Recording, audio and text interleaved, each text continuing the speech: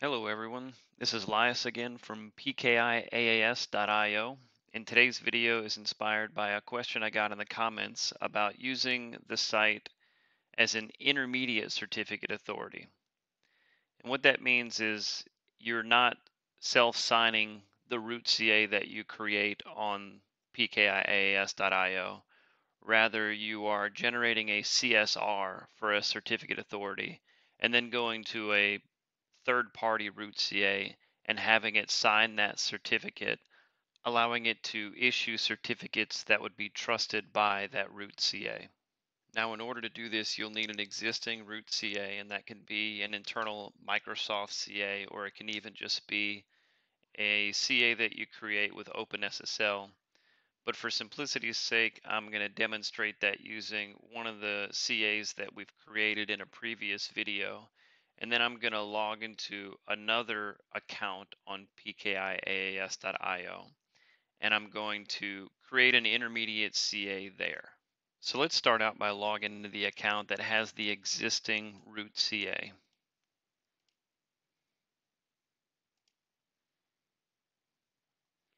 All right, so this YouTube demo CA is the one that we're going to use as the root CA. You can see a couple issued certificates down here. When we're done, we'll have a new issued certificate that is actually the certificate that's acting as the intermediate CA within the other account. So let's log out and sign into our account where we're going to create that intermediate CA. And you can see here we do already have an existing root CA. We'll just go up here to certificate authorities, say create root CA, and we'll call this YouTube demo intermediate CA. The most important piece here is that we select CSR only. What that means is when we click create root CA, this is not going to be a self-signed root CA. It's going to just generate a CSR for a certificate authority that will then go into the other account and get signed by the root CA that we just took a look at. So let's say create. And here is the CSR that we need. And just so you understand the way this is working, we don't have the CA that we just created up here in this drop-down list because we can't yet use it to do anything. If you click away from this page before you get a chance to get that CSR and you go back here to manage, if you have one that is not signed, like we see as false for the one that we just created, you'll have in the context menu to download and copy the CSR. So let's go ahead and copy that to our clipboard. And let's log into the other account and do what we need to do to get this signed.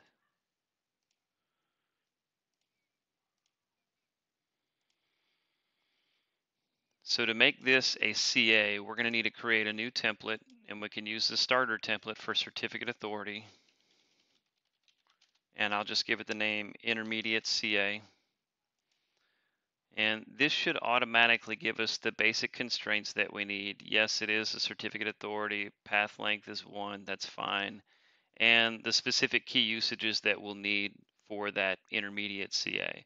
So everything here with that starter template should be good just as it is. Let's go ahead and click Save.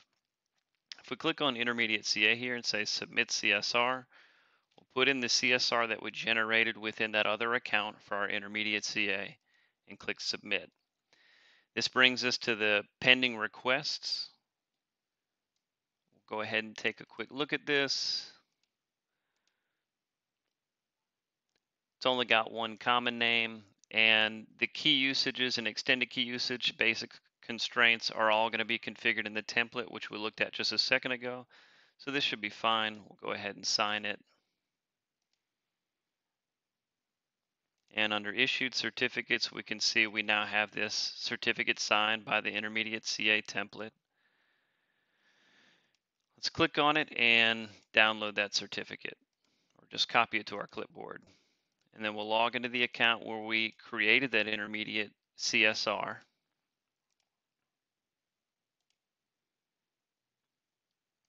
Go back up to manage our CAs. And again, we talked about how this isn't in the drop-down because it's not signed and we can't use it as a CA yet. But if we go in take our new signed certificate so we can flip this to be true. We just click on that, say import signed certificate, paste it in there.